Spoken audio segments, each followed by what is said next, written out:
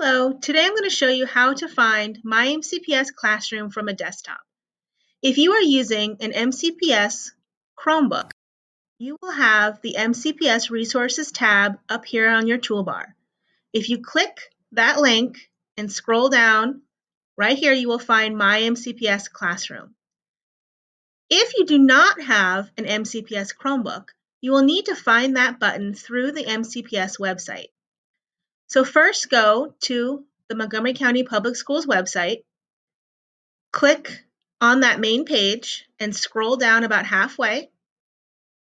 You are looking for this button right here that says My MCPS Classroom. I'm going to click there, scroll down.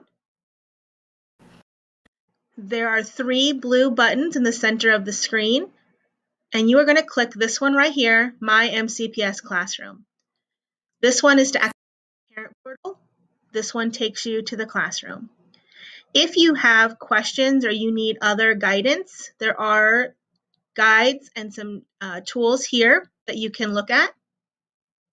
I'm going to click on this link. It will take me to this page, and this is where students will sign in. You will need to sign in with your MCPS.net account. So I'm going to click this button. I have already logged in for the day, so it's taking me to my dashboard, but it will ask you to log in with your account, and then it will let you in and you will be in your dashboard. This is where you will see all of the tiles for all of the classes that you are enrolled in order to find the assignments that you will need.